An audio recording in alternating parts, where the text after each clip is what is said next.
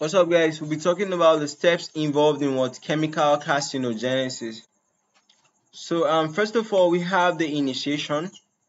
This is exposure of cells to what sufficient dose of carcinogenic agent, right? Which leads to the alteration of the cells, making it potentially capable of giving rise to tumor. All right. Now, initiation causes what permanent DNA damage, which is irreversible and has memory. Okay.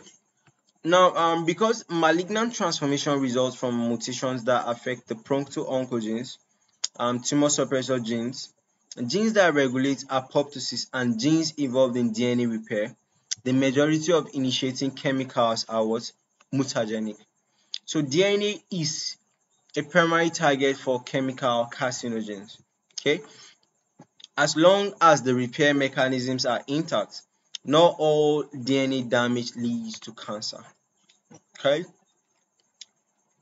and virtually any signal may be targeted by chemical carcinogens, but RAS mutations are what particularly common in several chemical-induced tumors. Hepatocellular carcinoma in patients with or without chronic infections with hepatitis is associated with what? Injection of fungal metabolites, okay, aflatoxin B1, and is usually associated with what? P53 mutations. Okay, for initiation to occur, carcinogen altered cells must undergo cycles of proliferation so that changes in DNA becomes fixed or permanent. Okay, and also proliferation may be induced by concurrent exposure to biological agents such as what viruses and parasites, dietary factors, or hormonal influences. Okay. B, we have promotion. After initiation, we have promotions. We have said that promoters can induce tumors in initiated cells, but not what tumorigenic what themselves. Okay. So cellular changes resulting from the application of promoters do not affect DNA directly and are reversible. And promoters enhance the proliferation of what initiated cells, an effect that may contribute to the development of what additional mutations in these cells.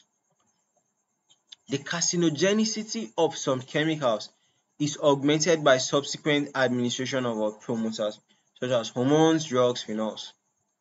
Application of promoters leads to proliferation and clonal expansion of initiated what mutated cells. Promoters are as important as initiating what chemicals in carcinogenesis, okay? Because cells initiated by exposure to environmental carcinogens are innoxious unless subjected to what repeated assaults by promoters. And also tumor production may occur after exposure to exogenous what agents such as cigarettes, smoke, viral infection that cause what tissue damage and reactive what hyperplasia. Perhaps more serious because they are difficult to control are endogenous promoters such as hormones and bile salts.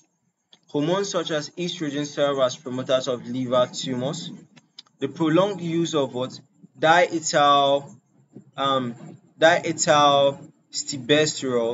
is implicated in the production of postmenopausal endometrial carcinomas. Intake of high level of dietary fat has been associated with what increased risk of what colon cancer.